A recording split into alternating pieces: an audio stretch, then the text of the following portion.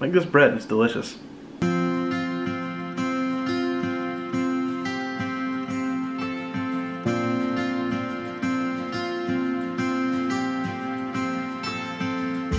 Hey friends, this is Angela from Art of Creation Homestead, and you're in the kitchen with me again for another Homestead kitchen skills.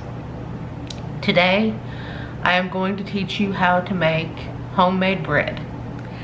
Now this is an easy one. This is a one rice bread that can be used for toast or sandwiches or anything.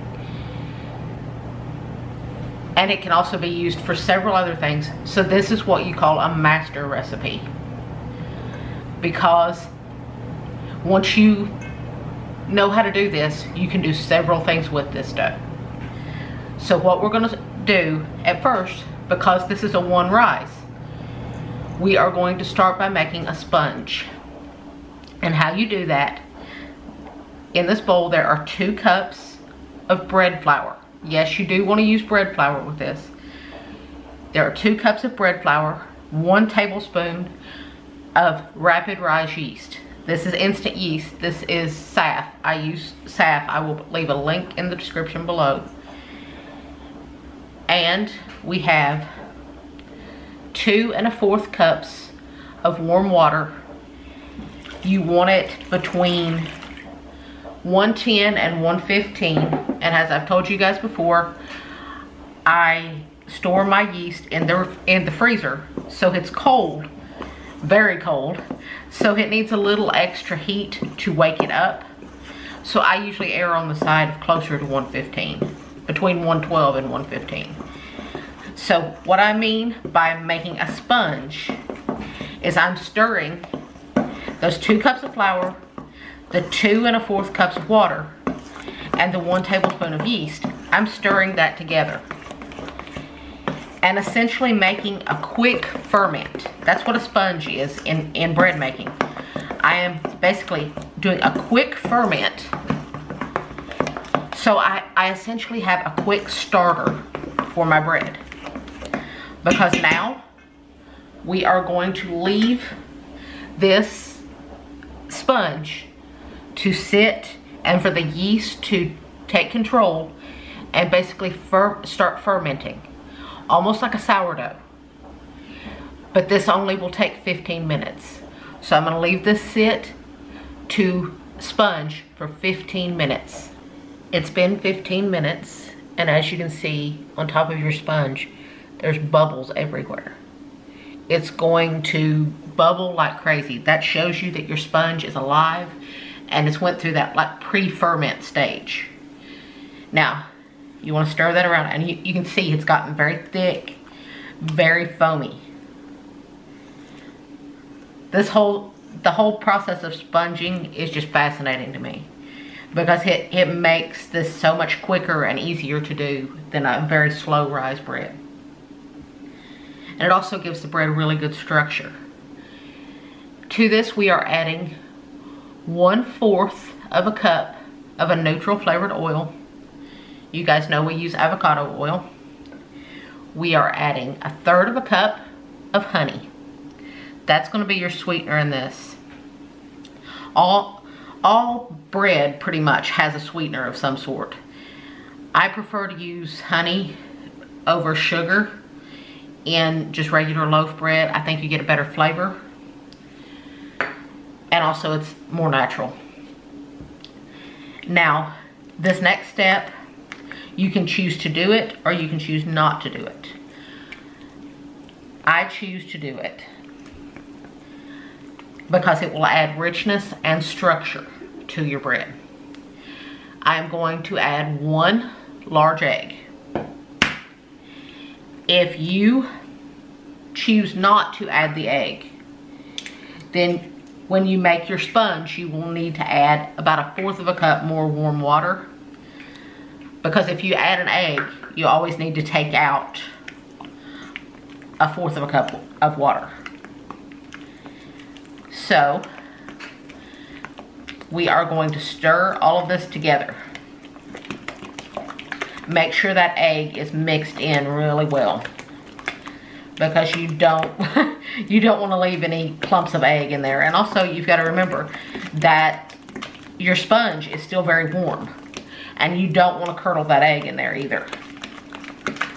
And in turn, you kind of want the egg to be closer to room temperature so that it doesn't kill your yeast, because even though it's sponged, you can still kill it. So now it's all mixed in, and now we are going to add 2 teaspoons of salt.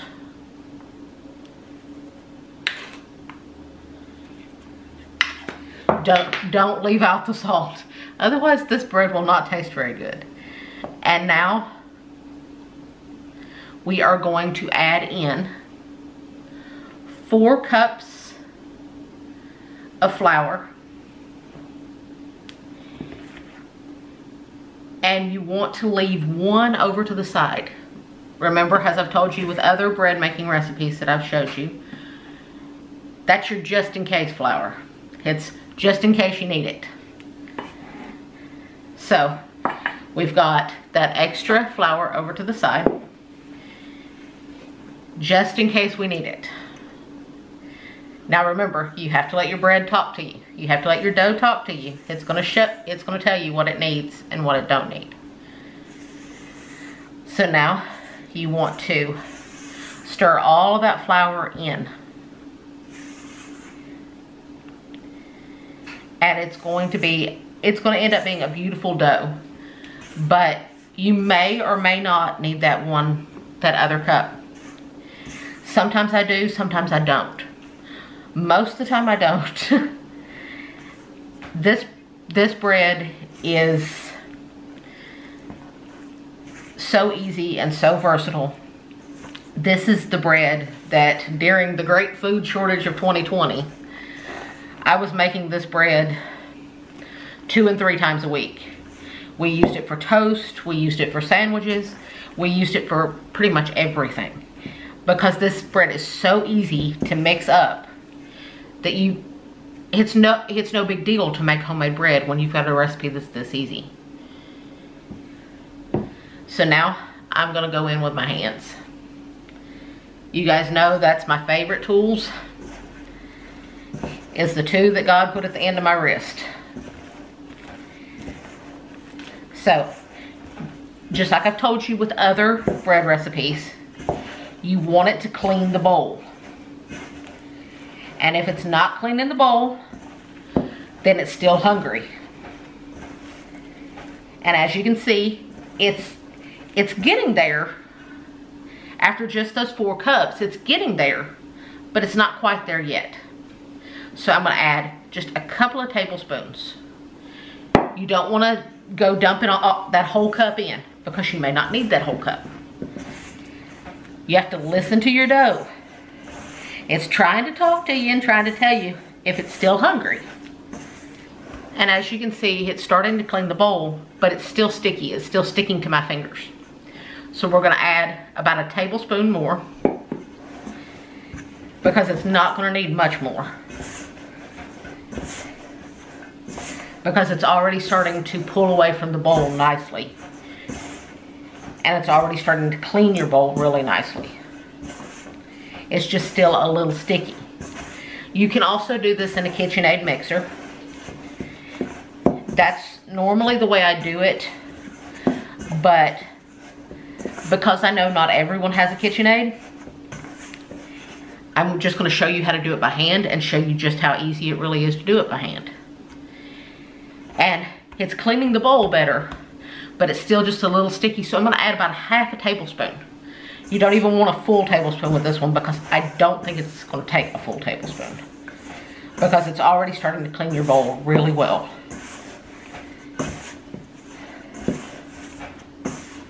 And see, now your bowl is all clean. Just that quickly, and with that little bit of flour, because you used very little out of your just in case flour. So now we are going to put it out on our surface, on a very clean surface, and we are going to start to knead it. Now this dough, I've told you some bread doughs I will use flour on the surface. Others, I will use oil. For a bread dough like this, I will usually use oil. Because this has an egg in it, I may start out adding just a little bit of flour to the surface.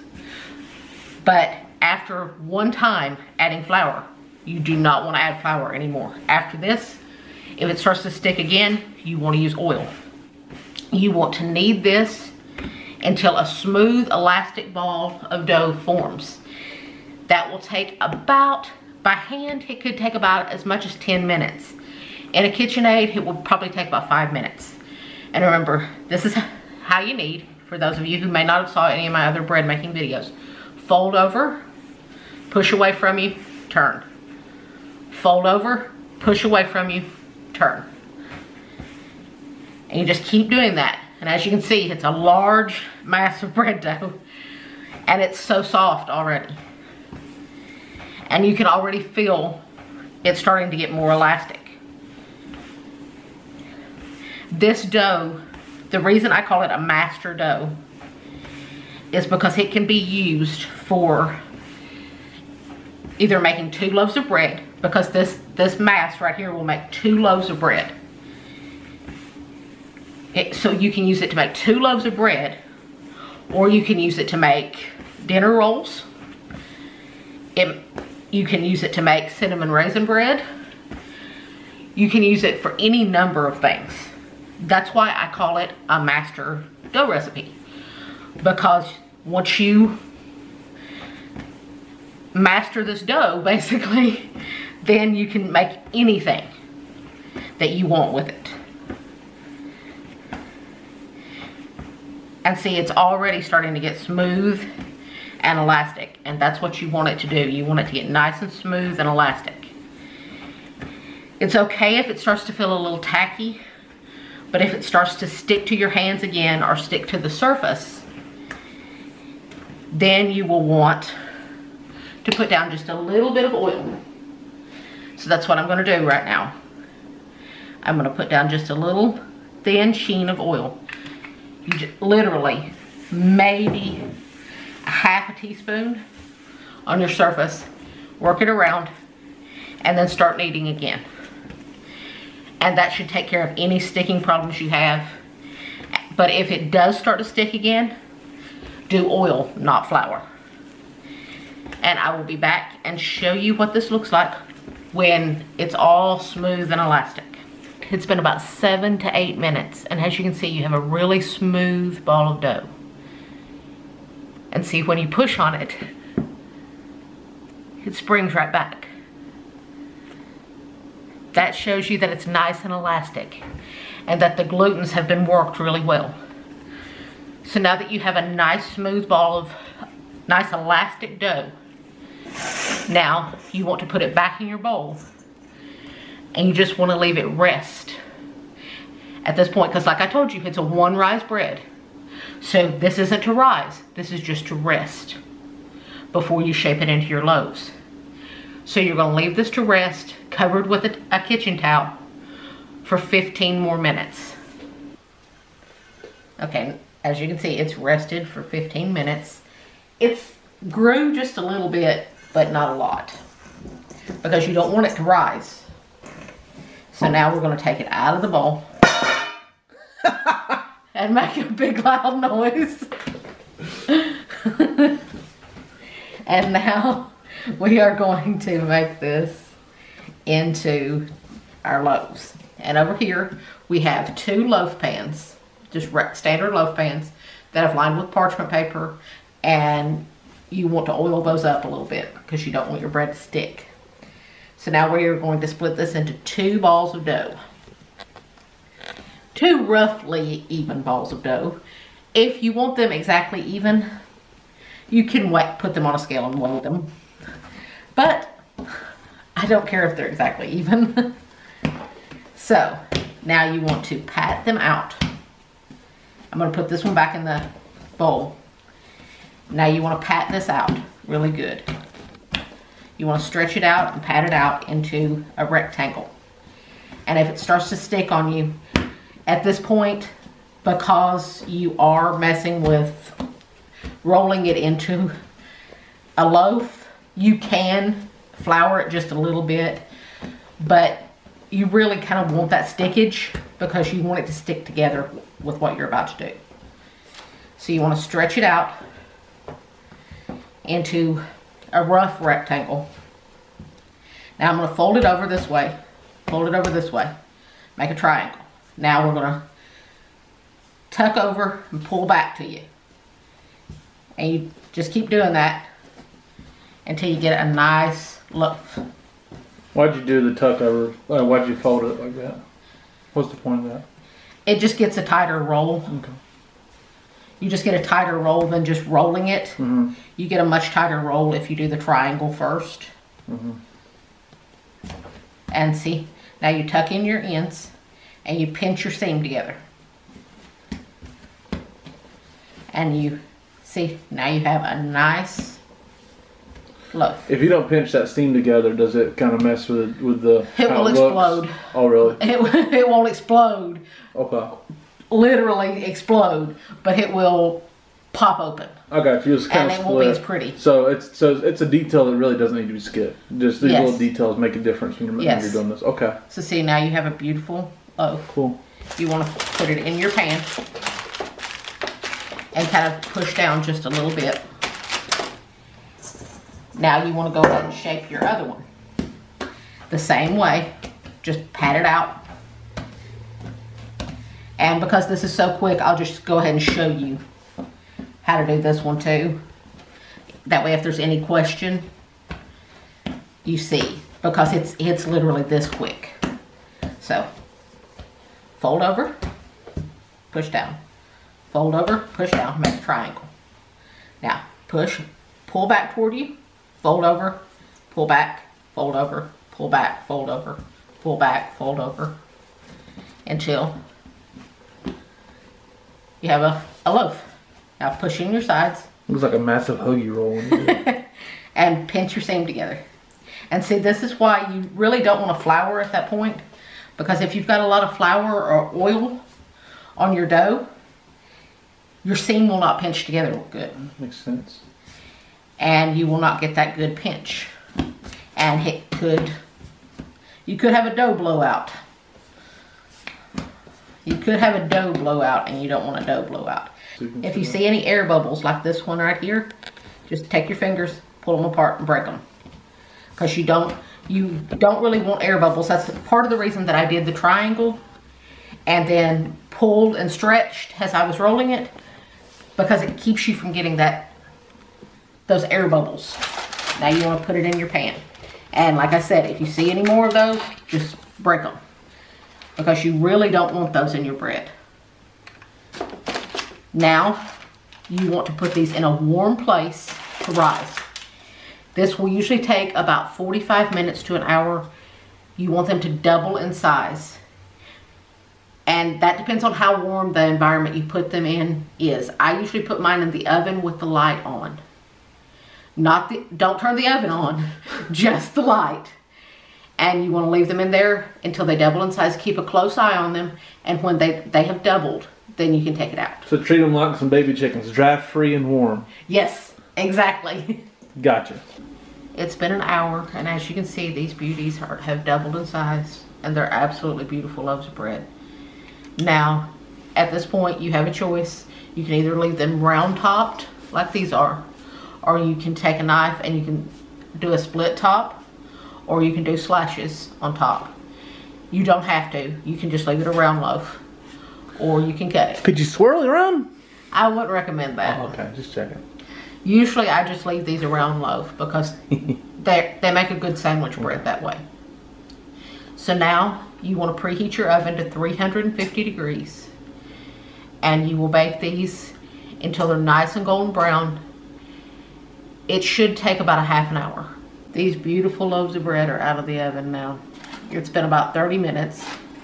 And I rotated them about halfway through. I spun the pans around. That way they bake evenly. This is the reason you want to line your pan, because you can use this as a sling to pull out your bread easily. And it cools much better that way. Because you want to pull them out of the pan almost immediately. Yeah.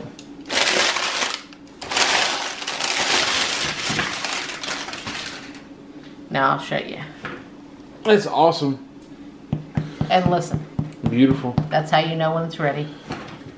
Because you get that nice hollow thump.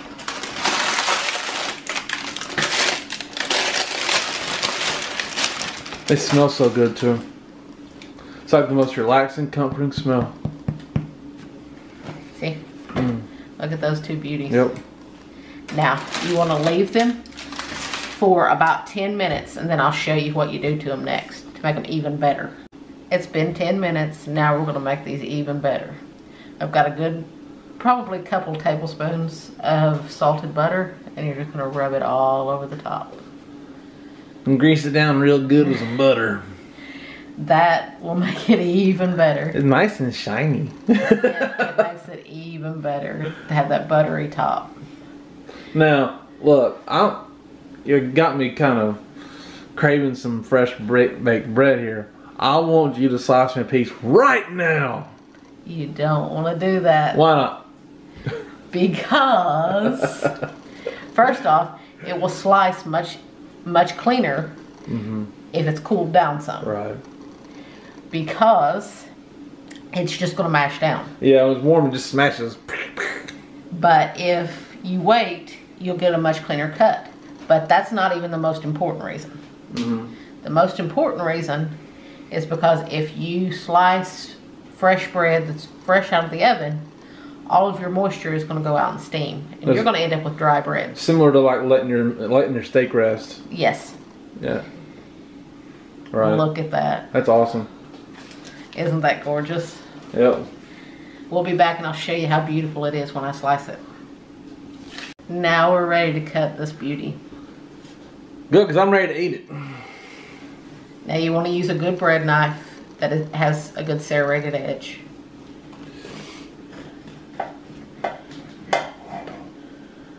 Look at that. And look at that beauty. Look at that. That's cool. Look how soft and how beautiful that is. The crumb on that is absolutely gorgeous. It is. Now Jason gets to try it. Alright, see? We're right here. I'm going to taste this bad boy. That's awesome bread. It's so wonderful. And it's so good. It's thick and hearty. I mean, you can't beat it. Again, such a wonderful, delicious, just homey, tasty. You can't beat it. So make your own bread. Honestly, it's very rewarding and holds up to me being a sandwich squeezer too. I'm gonna make a sandwich out of them. So makes really good toast. It makes great toast. And good French toast. When it starts getting a little old, like some French toast. Yes, definitely. Makes great French toast, honestly. So thank you guys so much for watching. Again, make this bread. It's delicious. My name is Jason. That's Angela Kate's Art of Creation Homestead. We love you guys. God bless you and goodbye.